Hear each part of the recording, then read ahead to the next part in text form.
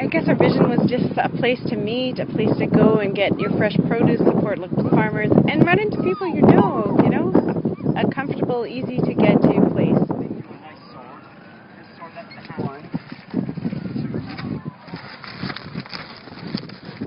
How's that? No. The waffles. Also. And the balloons. What kind of waffle do you get? I would usually get plain, and today I got wet cream. There's so many good things at this market. Prairie Mill bread is so wonderful. It's always fresh, and the cinnamon raisin is just unbelievable. The kettle corn is, you can't pass it by. It's great. And they've got, August Organics has really good vegetables and produce. So there's lots of stuff.